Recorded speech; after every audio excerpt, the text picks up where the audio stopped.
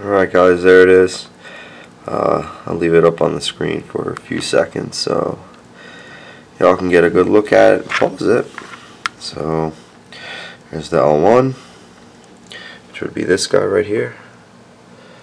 Okay, and then you have the L2, obviously, which is this guy right here.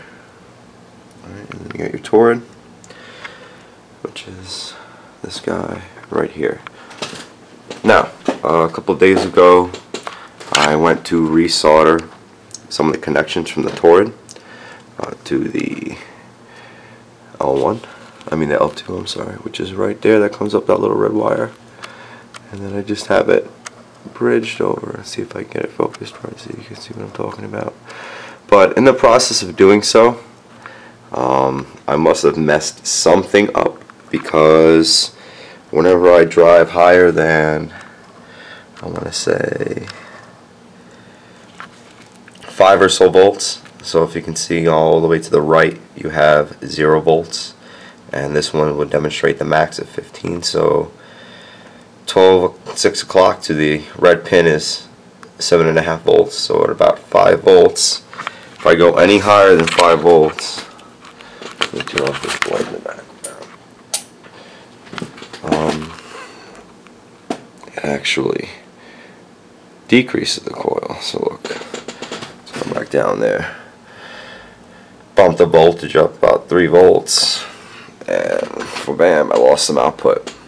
So I think it has something to do with what I was messing with the Torrid.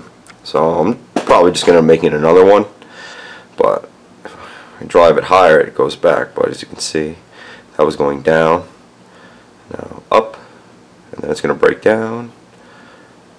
Now I'm going to keep adding voltage, and it does continue to get a little bit brighter.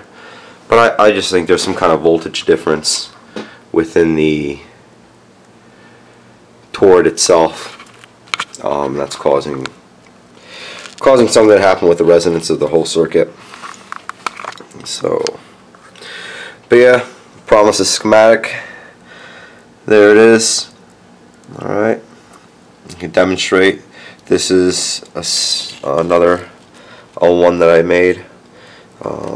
All these components here, this particular L1, this particular L2, this particular L2, and this particular, all those parts were interchangeable. So basically I can put this, I believe this was an 11 turn coil, I can put this around the base of this coil and I'll get resonance. Same thing with this coil, and then I can put this coil on the base of this coil. It's a pretty robust circuit. It seems to drive many different combinations of these types of coils with many different obvious turn differences. I really don't feel like plugging it in now and showing you, but that's what it is. What else was I going to say? It's pretty important. Oh yeah, back to the whole loss of power thing. If I go back down to, let's say,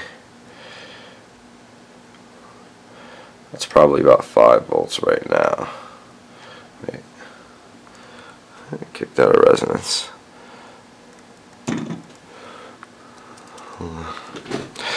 But I definitely need to redesign my Torrid because I think I damaged it. I'm trying to fix it.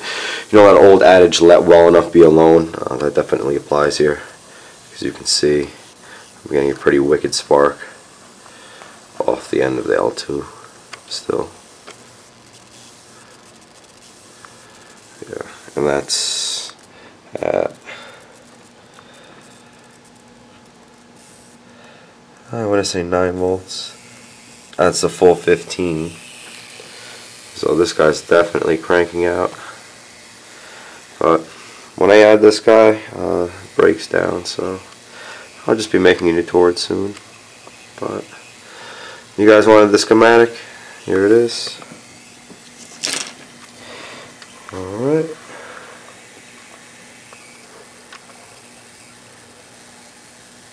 One last time. Alright, don't forget to hit like and subscribe. Thanks for watching.